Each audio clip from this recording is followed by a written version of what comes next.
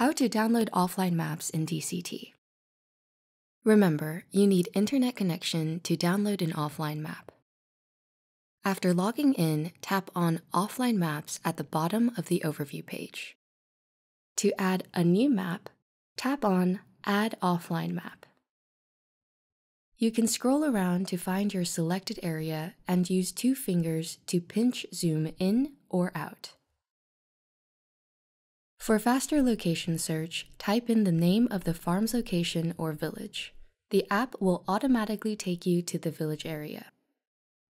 You can zoom in or out as much as you need to select your offline area.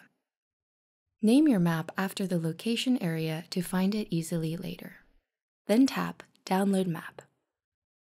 The download can take a few minutes, so do not leave the app while it downloads. You should now be able to find this offline map in the Offline Maps overview page. You can preview the offline map and zoom in or out to double-check if the area is enough. The gray area means that area of the map is not downloaded. When you are back on the Offline Maps overview page, you can add another map by clicking on the top right-hand plus sign and follow the same steps.